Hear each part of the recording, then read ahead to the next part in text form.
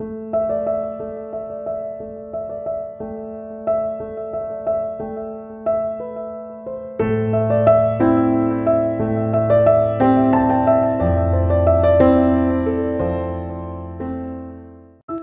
everyone, welcome back to my YouTube channel again. Today I'm going to show you a tutorial on how to make a watercolor mixing chart. This tutorial was requested by one of my Instagram friends, Nano Doodles. So here's the tutorial for you. So this project has been on my to-do list forever, but I've been always trying to delay it because it takes a lot of time to make a watercolor mixing chart. Until one day I saw in the tutorials featuring my favorite watercolor artist, Yuko Nakayama from Japan. In the video, she was actually referencing to a mixing chart that she made. I was deeply impressed by her humbleness because for an artist as famous as she was still using some simple tools like this, and I feel like I have no excuse to delay it anymore. So here are some tools that you need for this project. Any type of watercolor pigment set. I'm using Holbein Watercolor 30 pigment set. A pencil, a watercolor brush, a ruler, a roll of masking tape, a knife or a pair of scissors, a palette, some water for cleaning the brush, a color wheel if you have one. You can use it as a reference to understand the color of the pigments. You also need a calculator and a compass to help you with the drawing. Now let's get started. First of all, we need to plan how many rows and how many lanes of squares that we need for all the mixing possibilities. Since I have 30 different pigments, this chart needs 30 lanes and 30 rows. I left enough room on the left side because I would like to also make a swatch chart for each single pigment to see how it looks by itself. You see, what I'm doing here is to use a compass to get the same amount of spaces in between lines. I find it's easier than using a ruler. Now here is the secret weapon for achieving that clean and crisp edges in between all the squares. I'm using this masking tape of 3 mm to cover all the pencil lines on the watercolor paper.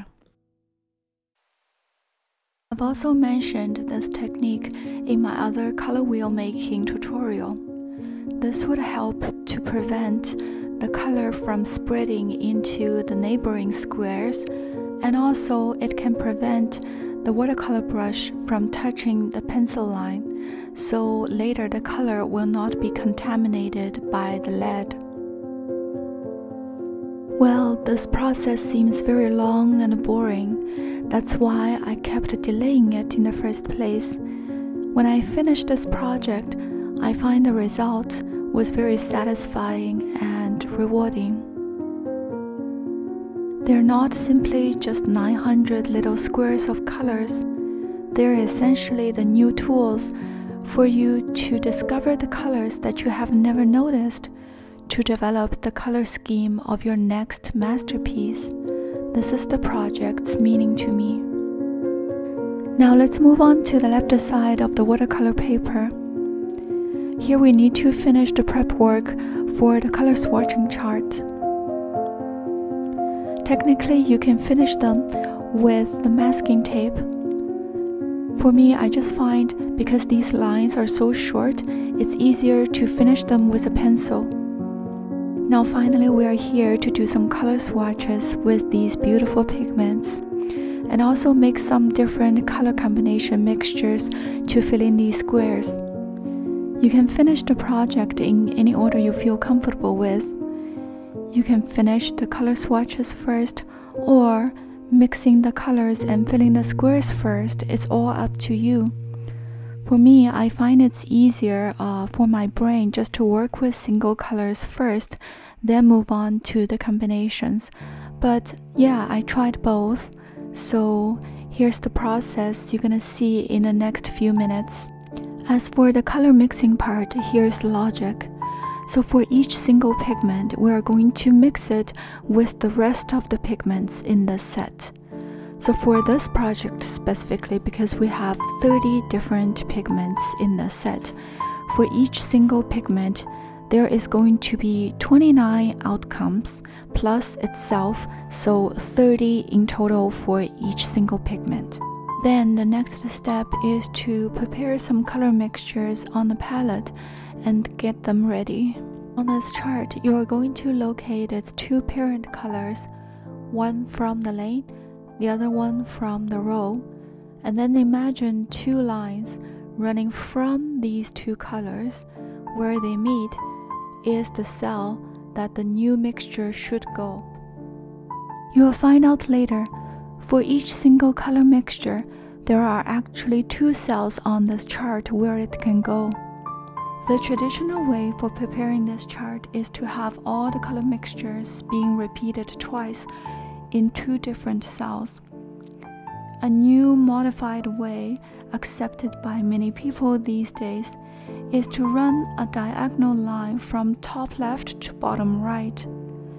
Any color mixture above this diagonal line would be the mixture in its diluted version. Anything below this diagonal line would just be the regular mixture. For this project, I adopted the modified way, as I think the more information that we can get from this chart, the better. For the swatches, the goal is to see a gradient of color intensity of the pigment on paper. You can achieve this by dipping the watercolor brush into water in between strokes without touching the pigment again. Gradually, the pigment on the watercolor brush will be diluted as the swatch goes to the right. And here I finished all the color swatches.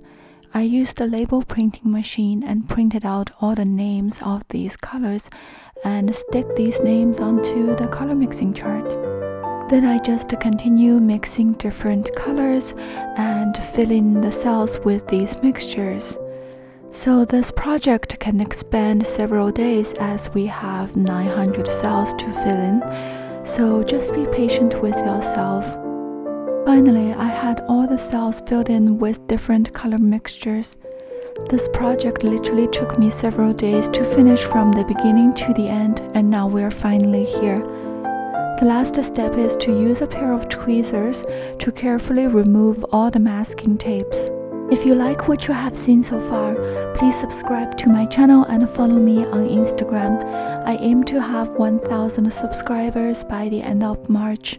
If you would like to share my video, I would really appreciate it. Thank you.